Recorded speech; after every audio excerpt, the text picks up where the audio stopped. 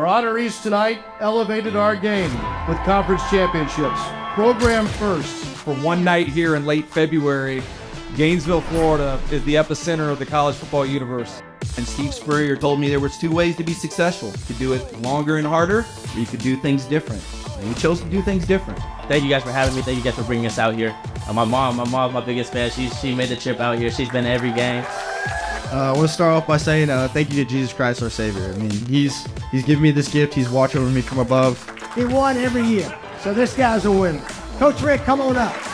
Most of the things I learned offensively in the passing game was watching the things that you guys did. You guys are amazing. Appreciate everything you did just to honor me with this. Thank you, Coach. God bless.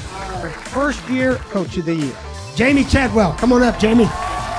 The good Lord smiled down on the Flames this year. I hope that through my career that I can have an impact the way Coach Spurrier did.